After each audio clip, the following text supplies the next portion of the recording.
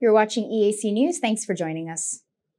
The Prime Minister of Cuba, Manuel Marrero Cruz, began his official state visit to Cambodia at 1 p.m. this Tuesday afternoon.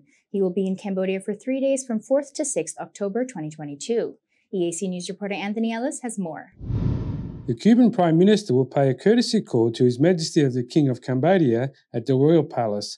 Then will meet with the President of the Senate, Chhum, and the President of the National Assembly, Heng Samrin. Afterwards, the Prime Minister of Cuba will hold bilateral talks with Prime Minister Hun Sen before both presiding over a signing ceremony of some documents that will further enhance bilateral cooperation in sports, education, culture and other fields. Before concluding his visit to Cambodia, Prime Minister Cruz will also lay a wreath at the Independence Monument and the shrine of the former King of Cambodia. The Ministry of Foreign Affairs and International Cooperation has stated that the Cuban Prime Minister's visit reaffirms the long-standing friendly relations between Cuba and Cambodia.